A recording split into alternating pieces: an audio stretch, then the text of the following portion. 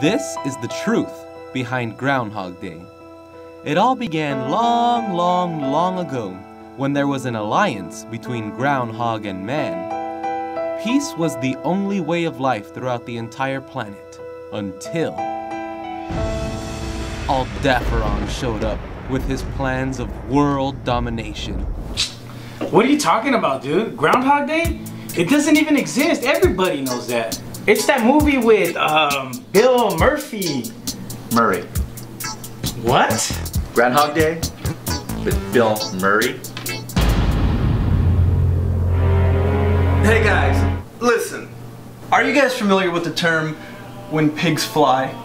Well, you see, Groundhog Day is simply a representation of that not having happened yet.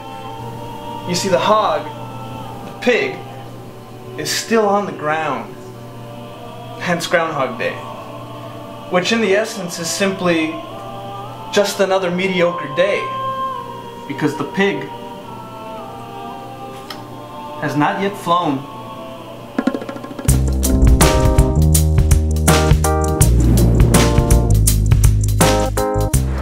Groundhog Day to me, it's a movie that I've seen with Bill Murray. I have no idea. You know, we have a saying out here, getting money every day, I'm a groundhog, you know. Is this like a video? Isn't it when they just wait for a groundhog to pop out, and if you see his shadow, it's winter's longer? When the groundhog comes out of the ground, and when he sees frost on the ground, he goes back in his hole, and that makes the winter longer. Groundhog Day? Yeah. I've never even heard of it.